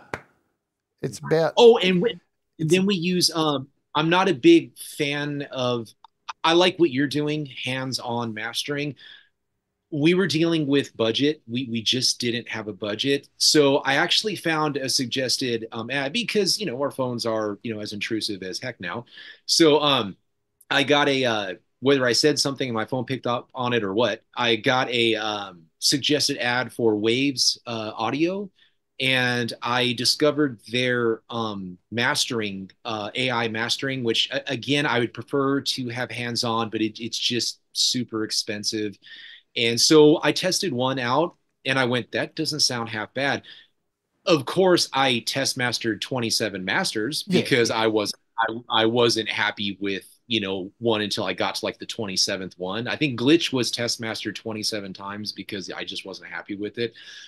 But at the bottom, at the end of the day, I was really impressed. I still think someone like you and other engineers that are hands-on, I think that's the best way to go. But for dealing with, if you're in a position where you just don't have a budget, paying $50 to get 15 credits, and each credit is a 50? song. Really? I think I paid $50 and it was like 15 credits, and that allowed us to master the album. And with, I think, Sorry. Thomas straight away he's put, you can become a patron if you want, and for $1 a month, I'll master all your songs. $1 a month. I am the Really? That's how cheap I am. I'm a cheap. Thomas put it in the chat as well. No, it's $1 a month. So join my Patreon, you get your songs mastered. Okay, yeah, so that's probably gonna happen. Everyone keeps telling me I should put the price up, but you know, hey, it doesn't matter. Let me just tell you this. My other friend offered, and it was $250 for you know the pricing. I mean, you know the pricing. It gets insane. That's, I don't even have the words. Like that seems like theft. That seems like theft. It is theft. It is theft. But I love my God. community, man. This is it. I love and I do it every week on the show. We have so Saturday US time, and it's the same time as my normal show, but it's a private stream, and all the patrons come in, and you get feedback on your song from people that you can trust, and like you can actually take some feedback. It's a great little community we have. And I get to talk a load of shit as well, and we do some app giveaways and stuff like that. So, but there's higher tiers if people want to pay more. So it's up to them, you know. But $1 gets you your music mastered. Anything higher allows you to win apps. So that's the tier system. All right, enough of me plugging shit. We got 2 last questions. We're running over time, but that's going to be okay because it's going to tie into your premiere coming up. Let me hit you with my 2 questions that I hit everybody with. First, I'll start with you, Nate, and then we'll end with Tanya. If you were stuck on a desert island, if you this isn't my fault. This isn't my fault. If you were stuck on a desert island and you didn't have a volleyball to talk to, which album would you like to have with you? Oh, man. One of ours or any album? And just an album that's going to get you through the sadness of being stuck on a desert island. It can be any album, your own, any album. Just one. I'm thinking right now, because I go in phases, right? So if I had any album, oh man, that is a hard question. Because like my old me wants to say like tribute Randy Rhoads, right? Or it wants to do something, have something theatrical with a lot going on. So it's not the same, 4/4 tempo, just, 3-minute song. If I had any album, younger me would probably say tribute from Randy Rhoads. Current me would probably say something like Beyond the Black has their symphonic metal band from Germany, and I just love Jennifer Hobbins' voice so much. I would probably outside of Tanya's voice, I would Close.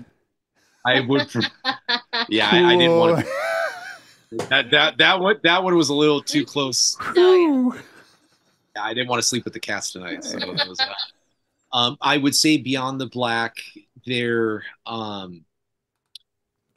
I think probably their Heart of the Hurricane album. Kickboxing. All right. That I didn't think that was going to be such a hard question. It's just a theoretical question. That's a very hard question. Tanya, what about you? I think that's hard for me too, but I would really probably pick our last album, Carousel, because I listen to that more than it. Lovely. That's perfect.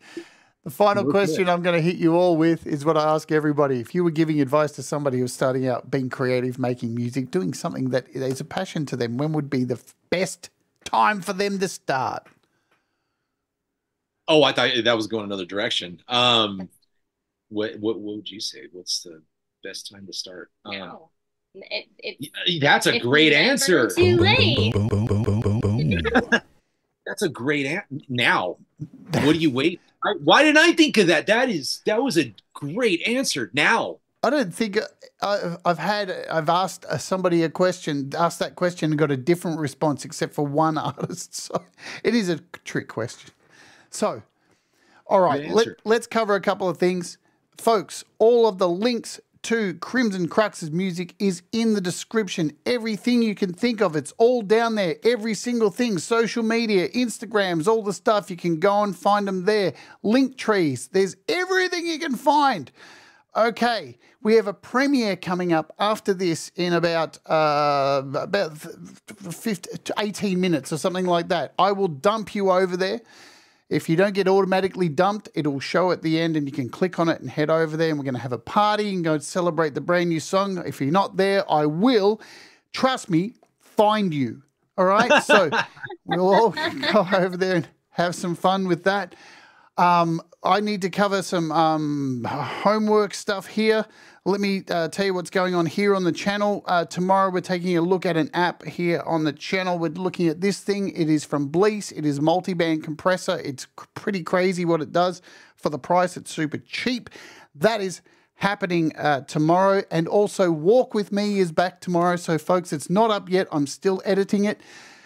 Trust me, you're not going to want to miss Walk With Me tomorrow. I went back home. I went to my mother's grave. You're probably going to want to miss it if you don't want to cry because it's hardcore. It's the finale of season 3, episode 8. It's going to be a brutal one. It was hard on me. It crushed my soul. I even went and found my old home, and the people who live there now let me walk through my own home, my old home as a kid. Amazing shit that went down. Also, what is happening here on the channel on, as usual, the opening hour is happening and it's community covers, and I'm singing 3 songs that you may not have heard me sing before. One, I'm singing a 15th Ben song.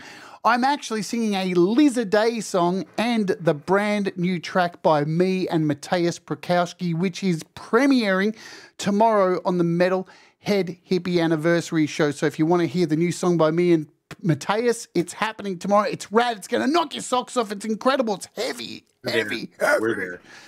We are going to be there. Okay, so I want to thank you both for coming on here, being so candid and sharing your music and your story with us. I always feel so privileged to have so many wonderful people trust me enough to share their story. So thank you so much for that, and thank you for making such great, inspiring music for all of us here and just being a part of this community and supporting so many other people. Is there anything you would like to say to the great people who've been here today or watching on the replay before we go? Well, we all know that I've got a lot to say. Of course. I've got. So what would you like to say? Thank you, everyone, for being supportive, for being the amazing artists that you are. And if you ever doubt yourself and think that you're not good enough, just crush that thought. Just keep working. Just keep trying. Just keep making music. And as long as you enjoy your music, that's really what counts. Even if it's not music that you're doing, even if it's something else, just do it for your enjoyment, to make you happy and what makes you feel like you got your whatever your goal was with creating what you're being creative with. Just keep going, because even if you never look at it again, you did something, and eventually you're going to look back and go, I did all of these things. But if you never get started and you don't keep going, then you can't ever go back and look at what you've done and be proud of yourself for keeping it up. That's how we're ending today. Perfect. All right, let's get out of here. We're going to play one last song. This is Hit the Lights. This is a brand new track until 15 minutes from now. We've got a brand new track again. So we'll play this and get out of here. I'm going to say what I say to every day to people here. Stay awake, my friends. Okay, do the things that make you happy. Mistakes make you better, and we'll all rise together. You know, it's all about that. Please hang on the line just until the show's over so I can say goodbye to you off the air. And got it. Let's Oge. This is Hit the Lights. Crimson Crux. Subscribe to them now or I'll find you. Trust me. Let's do it. Let's Oge. Hit the